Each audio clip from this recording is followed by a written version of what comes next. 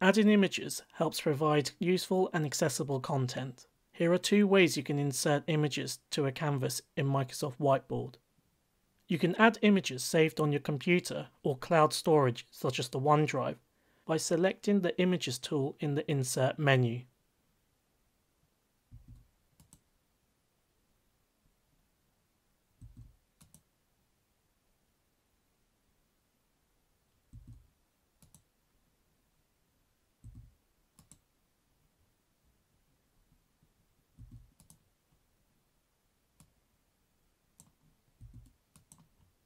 This is a great option if you already have images to use, but sometimes you need to use external sources such as search engines.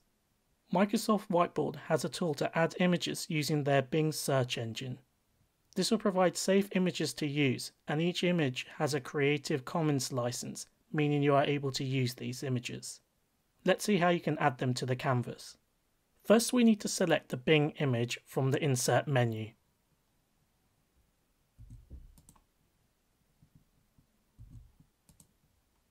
You can now use your stylus or click on the search area to write some keywords for the image you are looking for.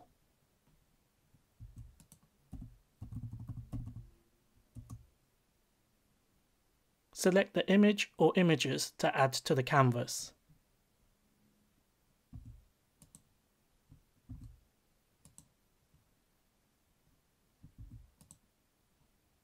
You can now click on the image and drag it to the desired location.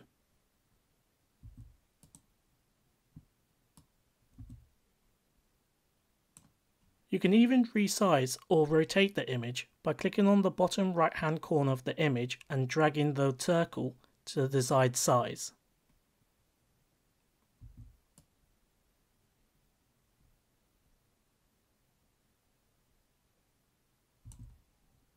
Once you have the image or images in place, you can then start to build content around it.